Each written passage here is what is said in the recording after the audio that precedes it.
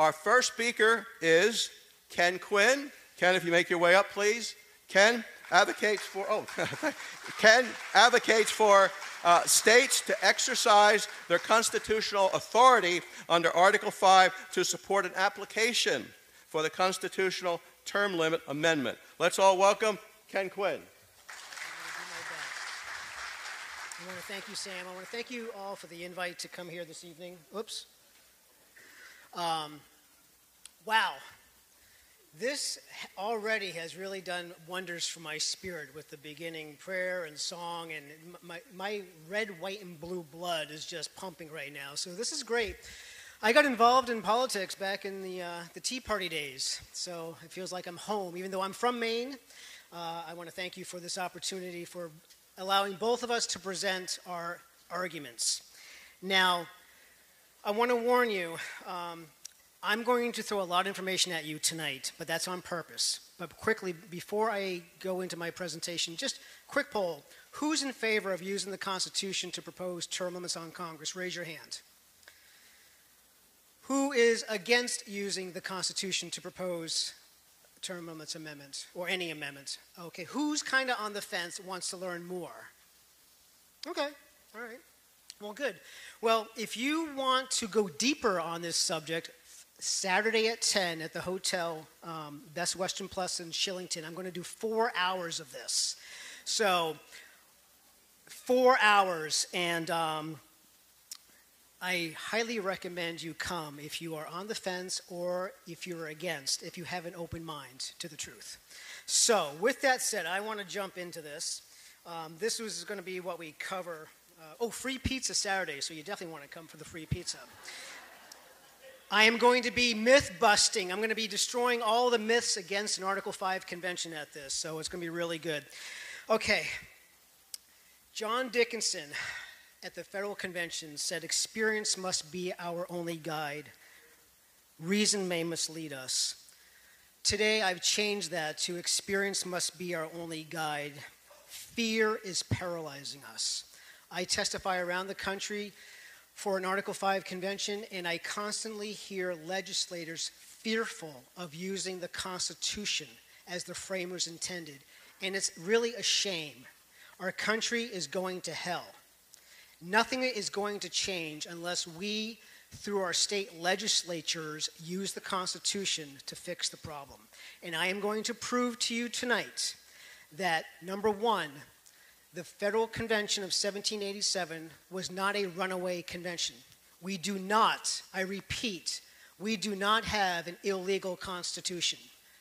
Let's not dishonor the framers by saying they violated their commissions and exceeded their authority. And I'm going to prove that to you. My second proof I am going to show tonight is that the Article 5 convention is a limited convention and is not, I repeat, not a constitutional convention. So buckle up, get ready, this is what it's going to feel like. Here we go. Okay, we have a very long, rich history of conventions in our country. Rob Natelson has done a great job collating many of these. This is how the colonies before our independence dealt with issues, and this is how the states after our independence and even after the adoption of the Constitution deals and has dealt with issues. These have all been limited conventions based on the subject matter: Indian negotiations, defense, price controls. Obviously, we're going to be focusing on a couple tonight, but before I do, I want you to look at number 39. We had an official convention of the states called by the Arizona State Legislature to, guess what, not propose, but to draft rules for an Article 5 convention. So if anybody tells you we don't have the rules for this, it's nonsense. We didn't need that convention because we had the rules prior to that, but now it's official. Now, also, you might hear that we don't have precedent for such a convention, that the only precedent we have is the Philadelphia Convention where they adopted a new constitution. That is not true either, folks. In 1861, the country was heading to war. The states Virginia called an official convention to propose amendments to the U.S. Constitution. They met for 3 weeks in February of 1861. They drafted several amendments. Their plan was to prevent the war from breaking out. Because it wasn't called under Article 5 requiring 2/3, they couldn't get it proposed out, so they gave that amendment to Congress. Former President John Tyler was the president of this convention. He walked over to Congress, gave it to them. They sat on it, and within a couple months, the war broke out, so it was a moot point. But we know the process works, okay? Don't let anyone tell you we've never done this before. In fact, the states meet officially every single year. It's called the National Conference of Commissioners on Uniform State Laws. They meet for 1 week, and this convention operates just like an Article 5 convention. The states appoint commissioners. It's a limited convention based on a predetermined subject matter. When they arrive, they produce their credentials, showing their powers. They vote, one state, one vote, just like an Article 5 convention, and whatever they pass by a majority vote, they then bring it back to their legislatures to have their state legislature adopt as state law if they like it. Any of you heard of the Uniform Commercial Code? That has come from a convention of the states. In fact, Pennsylvania is looking at 5 of these acts right now. So do not listen to people that tell you we don't know how to do this. This started in 1892 because Congress was interfering with the states, and the states said, hey, feds, get out of our business. This is a state issue. We'll let the states decide how they want to create laws. And this body creates laws for financial laws, family laws, all kinds of stuff. And the process is vibrant today, all right? Now, when it comes to state constitutions, we have a long, rich history of proposing amendments for state constitutions. Every state has had a convention to adopt their own state constitution. They've had over 6,000 amendments proposed in these conventions. In fact, my neighbor, New Hampshire, I'm from Maine. New Hampshire leads the country. 17 conventions, 2 to adopt a new constitution, 15 to propose amendments. I believe they proposed 243 and they ratified like 150 or something. We know how to do this. In fact, I recommend reading some books that I've read here. It states that, moreover, a number of conventions that were held in the latter part of the 20th century were limited in the topics that they were permitted to address. Tennessee has held 5 of these limited conventions. North Carolina, the legislature sought to control constitutional change by strictly limiting the sorts of amendments that could be proposed by the Constitutional Convention. Again, this is a limited process. In fact, Pennsylvania, you have done it yourself. Your last convention, 1967, was a limited convention, 4 subjects. They ended up drafting 7 proposals on those 4 subjects. And the convention faithfully observed the limitations placed upon it. Okay?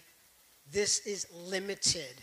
This is what Article 5 is. It's limited based upon what the states apply for, and I'm going to prove that to you right now. And those 7 proposals were actually adopted by your state, apparently. So, when people say we don't know how the process works, we don't have the rules, it is nonsense. Let's use our God-given brains and some common sense. Now, before I get into the most important conventions here, the Annapolis Convention of 1786 and the Philadelphia Convention of 1787, I want to address some terms.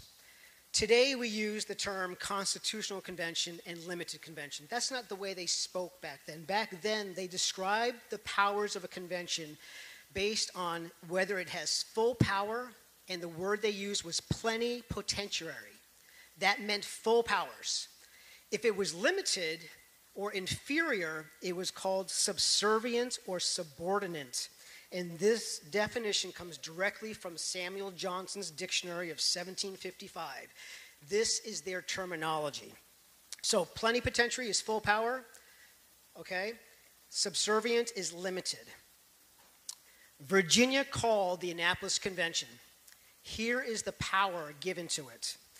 It was limited because it was a subservient and it only dealt with commerce issues, to examine the relative situations and trade of the said states, to consider how far a system of government, a uniform system in their commercial regulations may be necessary to their common interest and their permanent harmony. It was limited to commerce. Madison, writing to James Monroe, said this: the assembly here would refer nothing to Congress. They would have revolted equally against a plenipotentiary commission to their deputies for the convention. So they were only for a limited convention at this time.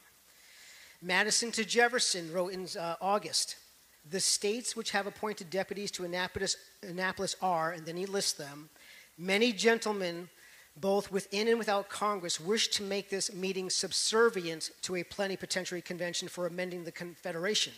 Though my wishes are in favor of such an event, yet I despair so much of its accomplishment at the present crisis that I do not extend my views beyond a commercial reform.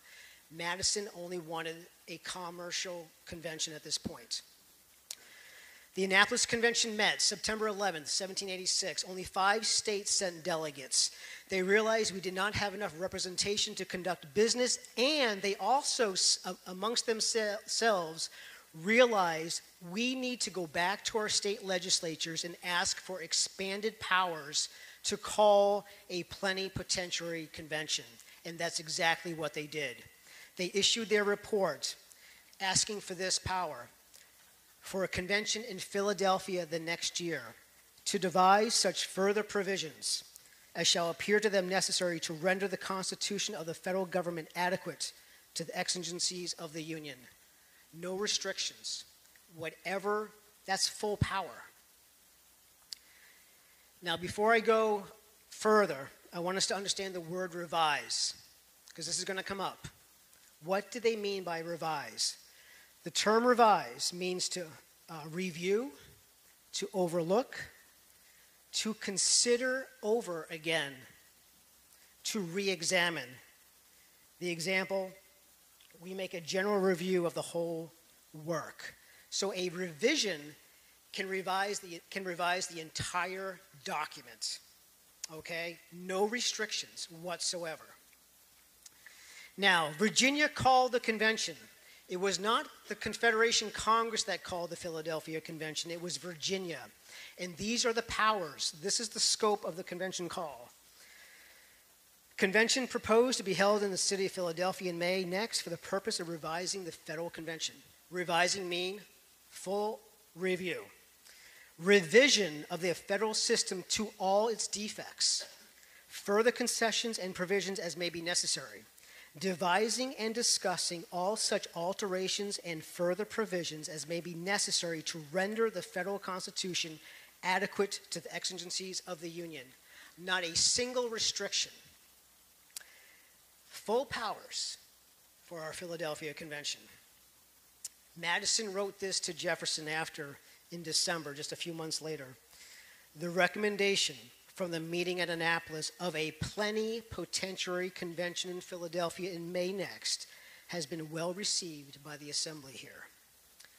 John Mercer, writing to Madison, said this: the wiser part approves strongly of the convention in May. My last hopes have taken refuge there. They will, I believe, give almost unlimited powers. He was from Maryland. That's what they did. Here in a nutshell, in a snapshot, is what happened. September 11th, Annapolis they convened and issued their report calling for a full convention, full power convention. Virginia calls that convention by sending out an invite to all of the states with those powers referenced in their call. And then 4 months later, in February, 4 months, Congress kind of felt left out, as Congress always seems to be feeling. And what Congress did, now this is critical, under the Articles of Confederation, there is no provision allowing a convention to be called by Congress. Congress could not call such a convention. All Congress could do, and this is what they did, is endorsed the convention that was already called, and they recommended it to take place. And in their opinion, it was not binding whatsoever, Well, before I get there, if you notice, the Annapolis recommendation was to have the state legislatures confirm or ratify whatever came out of the convention. Virginia changed that and made it that the states, not the legislatures, would confirm, allowing for the people to adopt it through conventions. Because a constitution must be adopted by the people. That was one of the problems with the Articles. It was an act of the legislatures. That is not how constitutions are to be given their authority. It must come from the people. And if you notice, in the opinion of Congress, here's what they wrote. For the sole and express purpose of revising, again, revising means full power, the Articles of Confederation, in reporting to Congress and the several state legislatures such alterations and provisions therein as when agreed to in Congress and confirmed by the states, not the legislatures, render the federal Constitution adequate to the exigencies of government and the preservation of the Union.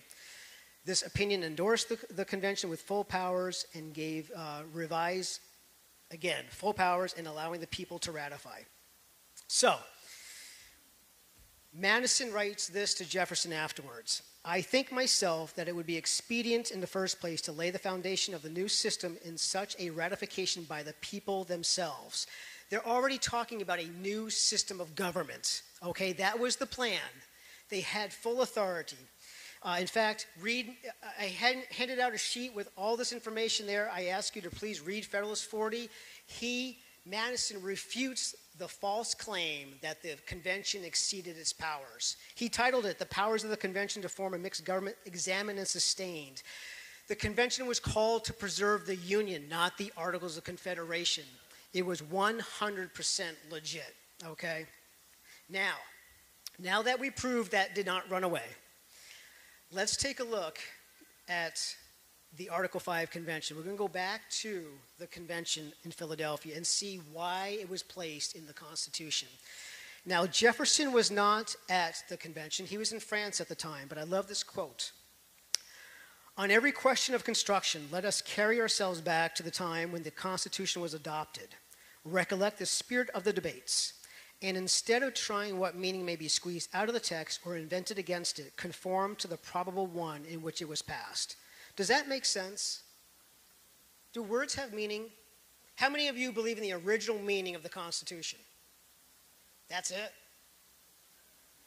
Oh, that's all that believe in the original meaning of the Constitution?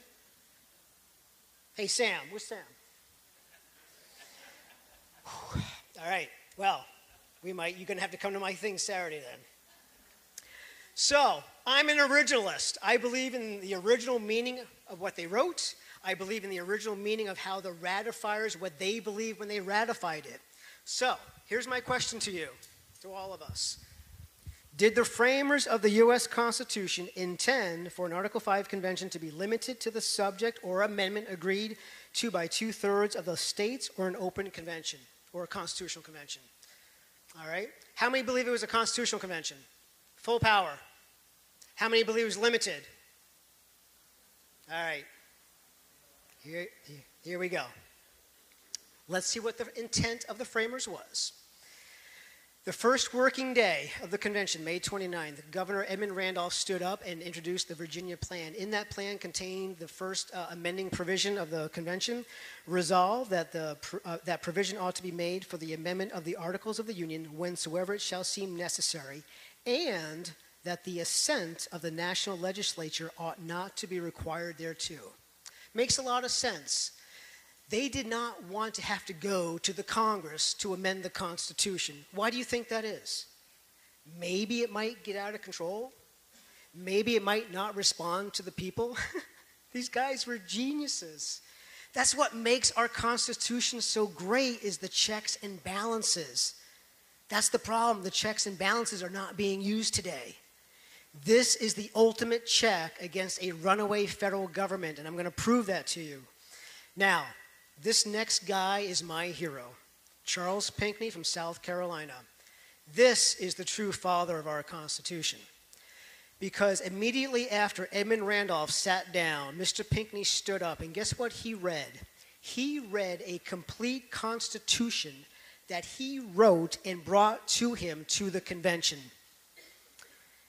I bet none of you knew that.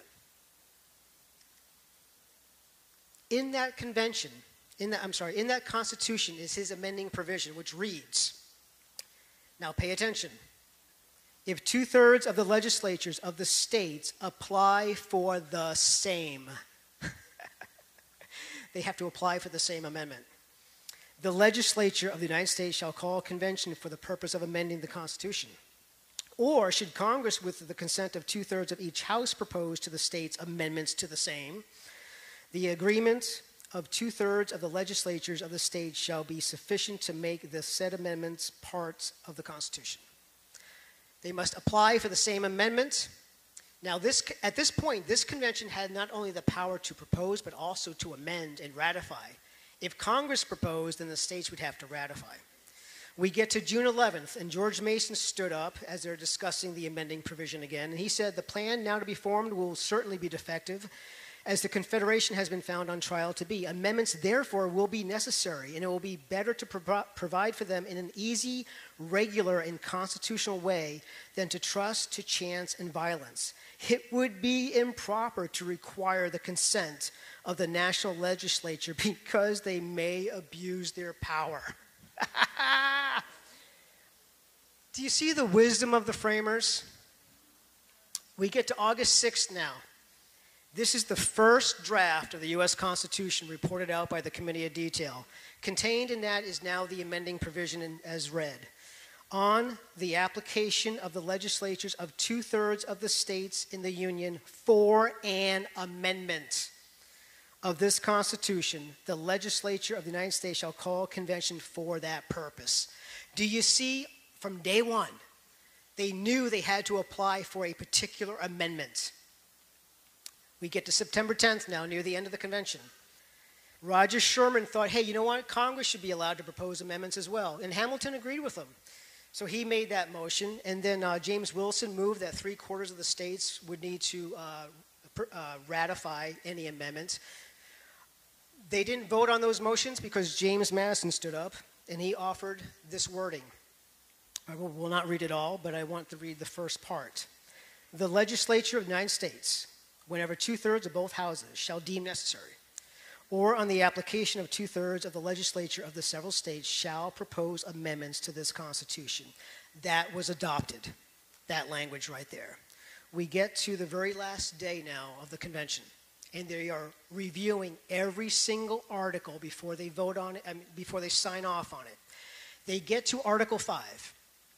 And I'm so glad George Mason, now he did not sign the Constitution, he became an anti-federalist, but I'm glad he stuck it out and didn't go home like the two boys from New York did. He stuck around and he was like a thorn in their side, and thank God for that, because he stood up. He knew something was going on. The plan of amending the Constitution is exceptional and dangerous, as the proposing of amendments is in both the modes to depend, in the first immediately and in the second ultimately on Congress. No amendments of the proper kind would ever be obtained by the people if the government should become oppressive, which I believe will be the case. He did not want Congress to even propose the amendment applied for. They don't trust Congress. They were bright guys. And that's where the convention was added back into the amending provision. Gouverneur Morris and Elbridge Gerry made the motion, require a convention on application of 2/3 of the states. And immediately after that passed unanimously without dissent. James Madison, he voted for it as well. He said, I got no problem with the convention, but I do not see why Congress would not be as much bound to propose amendments applied for by 2/3 of the states as to call a convention on the like application. That makes no sense if they were not applying for specific amendments. How could Congress propose something if it wasn't stated in the application? Do you see? Doesn't that make sense? Immediately after they approved that language, a motion was made by Roger Sherman to give Article 5 the power of a constitutional convention. Mr. Sherman moved to strike out of Article 5 after legislatures the words of 3/4, and so after the word conventions, leaving, this is the words of Madison, leaving future conventions to act in this matter like the present convention according to circumstances. That unanimous consent is basically what gives, is a new compact. And they voted that down. No, this is not we're not giving this the power of what we're doing here today. Because unanimous consent, you only need that or use that when you're creating a new compact, not when you're altering a current compact. And 2 years later, Sherman said this, he's now in Congress. For by the present Constitution, we nor all the legislatures in the Union together do not possess the power of repealing it. All that is granted us by the 5th article is that whenever we shall think it necessary, we may propose amendments to this Constitution, not that we may propose to repeal the old and substitute a new one. It's clear, folks. They understood they could not introduce a new Constitution in an Article 5 convention. You've already read this. I just want to show how simple this is. 2/3 is required for both. Obviously, if 2/3 of Congress, they have to vote on the same amendment to have it proposed. So obviously, 2/3 of the states have to apply for the same amendment to have it proposed. What trips people up here is where it says, shall propose amendments in the plural. You notice how both Congress and the states, that language is there? For some reason, people think, oh, that mandates more than one amendment has to be proposed. It's looking down in the future, the corridors of time. A convention for proposing amendments. The only time more than one amendment has ever been proposed by Congress was the Bill of Rights. Every other amendment was a single amendment. If this is equal with the states, and it is, that means the states can introduce and propose a single amendment. And let me prove that to you. Oh, before I do, Article 5 does not have any rules for ratifying conventions. Did you know that? There's no rule. Oh, there's no rules. Were they concerned about that? Of course not. They knew how to do it. They did it all the time. In fact, 13 states ratified the Constitution with conventions. Our 21st Amendment to repeal prohibition, 38 states called in 1933 conventions to ratify the amendments without any rules written in Article 5. Man, imagine that. It's experience, people. What is our experience under our history? Okay? All right, Federalist Papers. I love the Federalist Papers. James Madison said this about the amendment process, that useful alterations will be suggested by experience, could not but be foreseen. It moreover equally enables the general and the state governments to originate the amendment of errors, as they may be pointed out by the experience on one side or the other. Like perhaps the amendment of errors, which would get rid of career politicians, maybe term limits on Congress. There's a good amendment of errors right there. All right. Let me explain to you now the difference, because Alexander Hamilton in Federalist 85 explains the difference between an Article 5 convention and a constitutional convention. The moment an alteration is made in the present plan, it becomes to the purpose of adoption a new one, and it must undergo a decision of each state. To its complete establishment throughout the Union, it will therefore require the concurrence of 13 states, unanimous consent. If, on the contrary, the Constitution proposed should once be ratified by all the states as it stands, alterations in it may at any time be effected by 9 states. That's your 2/3. Here, then, the chances are as 13-9 in favor of subsequent amendment, rather than of the original adoption of an entire system. Every constitution for the United States must inevitably consist of a great variety of particulars in which 13 independent states are to be accommodated in their interest or opinions of interest in such a manner as to satisfy all the parties to the compact. It's a new compact. But every amendment to the Constitution, if once established, would be a single proposition. and might be brought forward singly, and consequently, whenever 9, that's your 2/3, or rather 10, that's your 3/4, call convention, ratify. Or rather 10 states were what? Were united in the desire of a particular amendment. That amendment must infallibly take place. There can therefore be no comparison between the facility of effecting an amendment and that of establishing in the first instance a complete constitution. Enough said. It's a limited convention. One of the main purposes of the Article 5 Convention is to stop the abuse of power in a runaway federal government. Okay, that's one of them. We have amendments that have overturned Supreme Court decisions. Are there any court decisions you'd like to see overturned?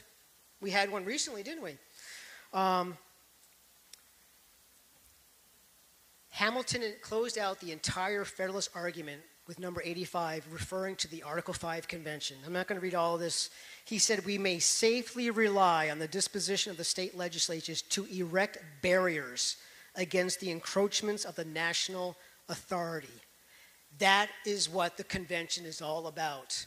If you think we have a runaway federal government, if you believe in the Constitution, if you want to do something about it, this is how we go about doing it. Okay, my time's running out. Just to prove that, the preamble to the Bill of Rights, here's what the preamble says. The conventions of a number of the states having at the time of their adopting the Constitution expressed a desire in order to prevent misconstruction or abuse of its powers that further declaratory restrictive clauses should be added. 7 states, when they ratified the Constitution, submitted amendments that they wanted. Heck, New York submitted 33. New York wanted to do the whole thing over again, and they had an effort to try to make that happen. Here, let's go back. Wouldn't it be great if we can go back in time to see what these guys thought about on the very first Article 5 application? How did they interpret it? Well, let's do that. Virginia submitted the first application for the Bill of Rights. They didn't wait till after, and this was 1788 when they passed it. They weren't hoping that we just got to elect good people to go to Congress who will obey the Constitution. They were smarter than that. Here, what's important about this, over 50 members of the first Congress were either framers at the convention in Philadelphia or they were delegates at their state ratifying conventions. Every single one of them explicitly stated we can't do anything until 2/3 of the states submit similar applications for the same amendment or subject. It doesn't get any clearer than that. Now, what's interesting, Bland said, by the 5th article of the Constitution, Congress are obliged to order this convention when 2/3 apply for it. But how can these reasons be properly weighed? And they said, well, what if 2/3 don't apply for it? Maybe Congress should take it up. And that's what they did. Congress took up the Bill of Rights. Only 2 states applied for it, but it put the pressure on them to propose it. And they did 5-6 months after this. Did James Madison tremble at Article 5 Convention? Have you ever heard of this? Okay? That's a quote taken out of context. He wrote a letter, and on my paper, I want you to read the context of this letter. He is responding to George Tuberville, who's asked Madison, hey, what do you think about what New York's trying to do? Rewrite the whole thing with a revision convention. And he writes this. This letter destroys their argument that Article 5 is a constitutional convention. Because what he says, he lists the 2 different types of conventions in the very letter. He says, a convention cannot be called without the unanimous consent of the parties who are to be bound by it if first principles are to be recurred to. That's a new compact, a vote by the people, first principles. That's what he's referring to. Or without the previous application of 2/3 of the state legislatures if the forms of the Constitution are to be pursued. That's Article 5.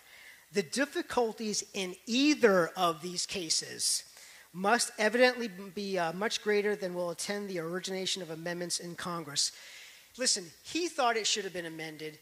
Right during that period of time, the heat between the 2 parties, he said there's in the letter, we won't get enough states to call unanimously to redo the whole thing. We couldn't even get 2/3 to agree on amendments. He said the simplest way is have Congress propose amendments. Read the letter, please. And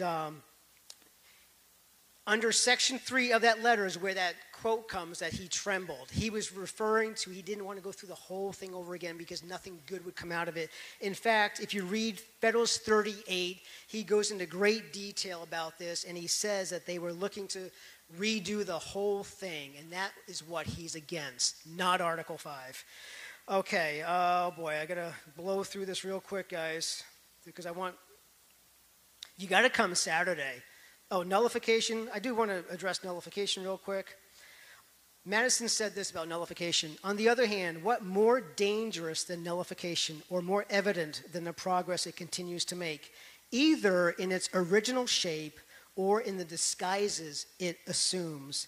Nullification has the effect of putting powder under the Constitution and Union and a match in the hand of every party to blow them up at pleasure. Nullification is basically putting ourselves back under the Articles of Confederation where the states don't abide by anything. We want a more perfect union. We don't want to go back. We want to go forward, making it better, not worse. At least I do. And I want to use the Constitution. Nullification is not a constitutional remedy. Let's first exhaust our constitutional remedies before we go to any other extremes. Doesn't that make sense? Oh, okay. I am going to end that, I guess. Last thing, Congress has introduced 12,000 amendments to the U.S. Constitution. 12,000, 55 this year. And many of these are great amendments. The states have never introduced a single amendment under Article 5. And so it's time we wake up and use the authority that they've given us. So I want to thank you for your time, and I hope to see you Saturday. Come see me at the table when we're done here. Thank you.